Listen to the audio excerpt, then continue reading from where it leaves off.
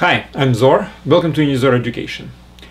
Today I would like to talk about some physical sense of antiderivatives and integrals. Basically, this mathematical apparatus like differentiation and integration, they did not really appear in just vacuum. Somebody came up with these procedures. Well, at the beginning of the process of developing these mathematical apparatus were people who were very much concerned about physical sense of whatever we're all doing. And primarily Sir Isaac Newton and Leibniz. They were in the beginning of mechanics, as we know it right now, classical mechanics. And all these procedures, differentiation and integration, were basically invented by them and some other people who developed it for the purpose of better explaining what's going on in the nature. So, being as it may, I would like to switch from the previous lecture where I was explaining basically purely mathematical apparatus of integration to something which is a little bit more physical,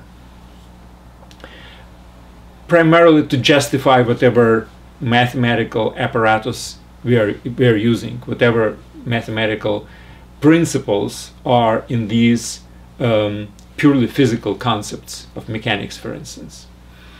Now, you do remember that when I was trying to explain the principles of differentiation, I was talking about speed or rate of change as basically the physical principle on which differentiation actually is based.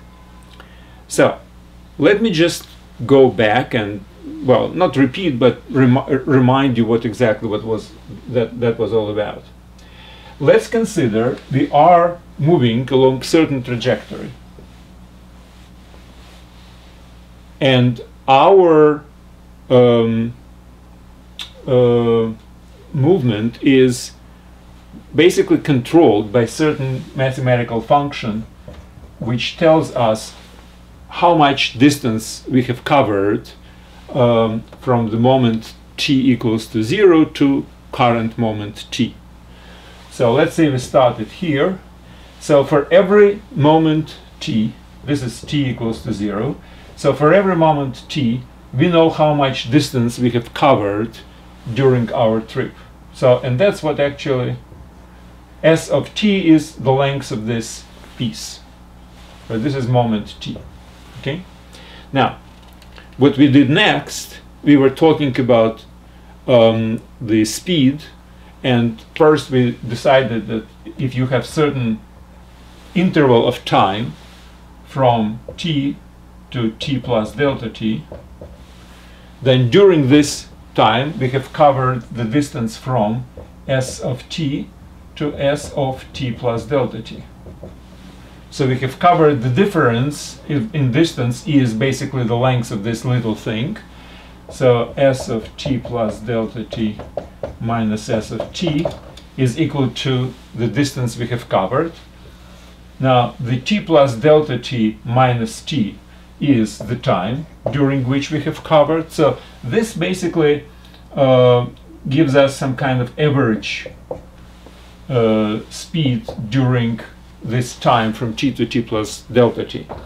And if my delta t goes to 0, the limit of this, so this particular interval of time becomes smaller and smaller, the limit of this is an instantaneous speed at moment t. So let me just put the word limit.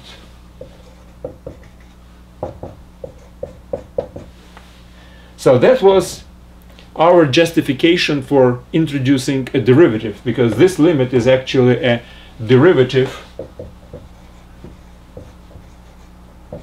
of function s of t by t. Sometimes we do it this way, sometimes we do it this way. Different notation, but anyway. Now this notation is a little bit more commonplace because it actually reflects what exactly we did. So this is a differential, which is a limit of this infinitesimal variable divided by this infinitesimal variable. So the d basically encapsulates in itself this fact of limit. So these are concrete values and these are infinitesimal variables, and we have a ratio. Now let's recall another. Very long time ago I had a lecture about harmony. Mathematicians do strive to have harmonious constructions, and one of the, well, obviously it's subjective, but I do think it's one of the very interesting properties of harmony is if you have moved from A to B, you have to be able to move from B back to A. So the operation which does something, and in this case we have an operation of differentiation from the function s of t, we got the function derivative of s of t, right? So this is operation. From one function we derive another, and obviously if we can move back from the derivative back to the original function, that would make actually the whole construction more harmonious. And we did decide that this is an operation. It's called integration. I defined it in the previous lecture, and that actually contributes to this harmonious thing. But now let's go back to the physical entity of this.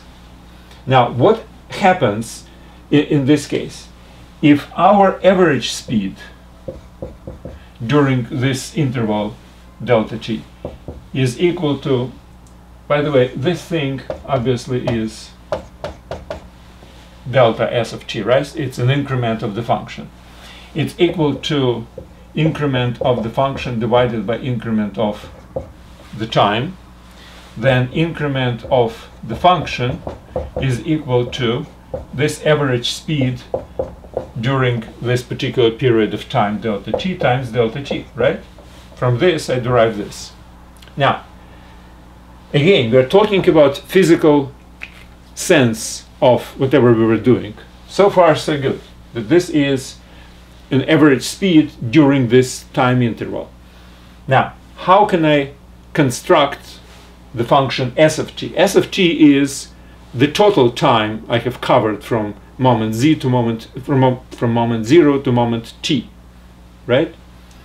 This one. And it contains many small intervals. So if I will divide this into small intervals, and on each interval I basically can do this, and then I will summarize all these small intervals, that would be my total distance which I have covered, right? So basically a sum of these would give me the total distance. Now obviously this is not precise because this is an average speed. This is an average speed during this interval.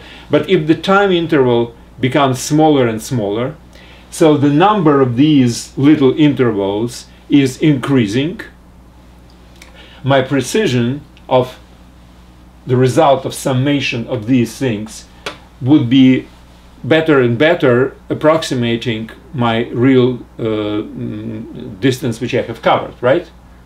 So basically we are talking about summation of something if my delta t is converging to 0. So each one of these is infinitesimal, but the number of these will be growing into infinity. Then my approximation to s of t would be better and better. So what did those people who invented the integration actually, what did they do? Well, and primarily it's Newton and Leibniz, as I was saying before.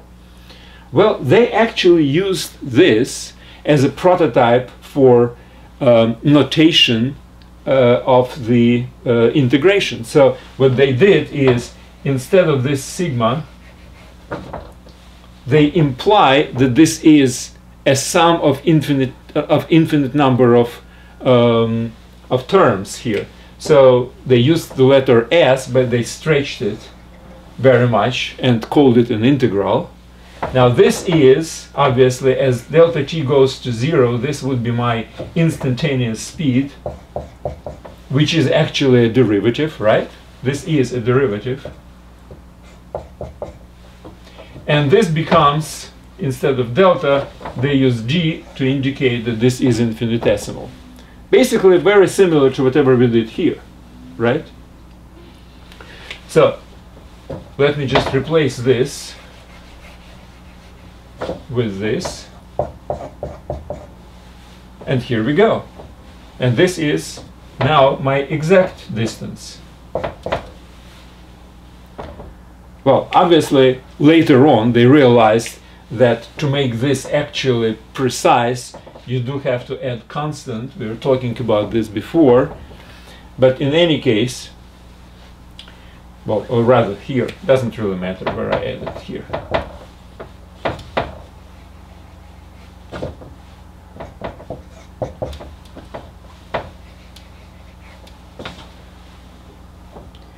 Now, what's the meaning of this constant?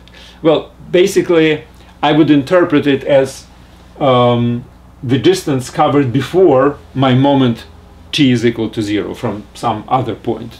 And obviously, this piece remains exactly the same.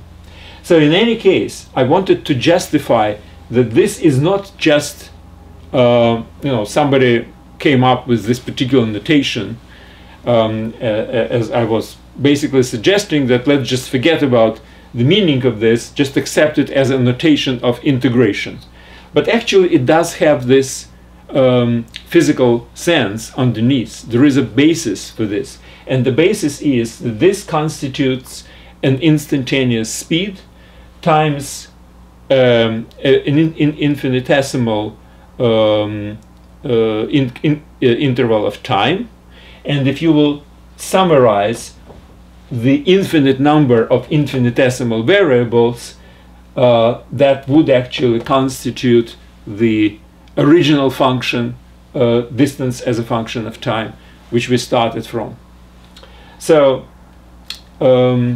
consider integration as basically an operation which is delivering my distance based on speed. And obviously it can be expanded to many other processes where it's not really like a speed, but something like a rate of change of something. And the result, so this constitutes the rate of change of something, and this is a result of that change during certain amount of time. So that was in the beginning of differentiation and integration, as Newton and Leibniz, primarily these two, and then obviously many other mathematicians, that's exactly what they put as a physical foundation of all this mathematical apparatus. Now, we cannot really say what was the physical or natural foundation for basic operations like addition or multiplication. We were just thinking about, maybe people wanted to count something. But in case of integration and differentiation, we do have the physical need and real people who felt that this is the apparatus which they need to analyze mechanics of movement and any other rates of different processes which are happening in nature. So this is something which happened during our known history. It's documented. So there are real people, there is a real need for this, and the real mathematical response to physical, mechanical, whatever, and other natural needs. All right, that's basically all I wanted to say about integration. I wanted to put it on a certain more natural, more physical foundation. So you do not really think about integration and differentiation as just two abstract operations. No, these are very much used in like everywhere in whatever we are doing, starting from just opening the faucet in the bathroom and ending with maybe spaceships. Everywhere, all these mathematical operations, integration, differentiation, etc., they're all used very much in our day-to-day life. That's it. Thank you very much, and good luck.